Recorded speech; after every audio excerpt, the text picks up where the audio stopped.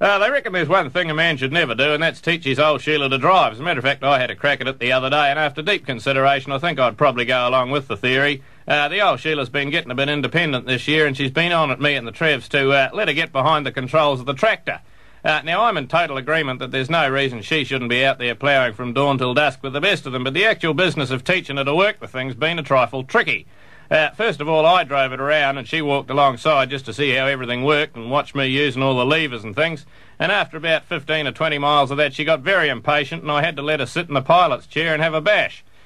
She turned it on, bounced across the lambing paddock in little 6-foot bursts, knocked down a chain and a half of precision fencing and went into the river at about 45.